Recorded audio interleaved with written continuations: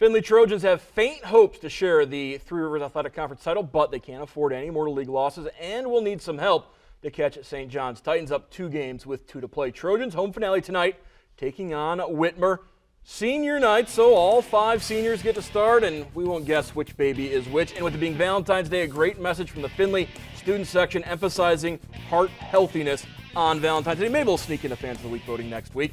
First quarter action, Panthers hit the 3 to grab 2-0 lead, but after that, Findlay, Adam Twining and Austin both get a piece of it. Michael Clark ahead to Miller. Hit the home team on defense from Clark. Pokes it. Swanner ahead to Clark. Lays it in. 4-3 in later in the first cutting. Just down low. Goes off. Findlay up by 3. And then it's going inside to Twining. Nice pump fake to clear the defender. Goes up and in. 8-3 lead for the Trojans. Whitmer gives them a tough game, but Findlay does win 68-64.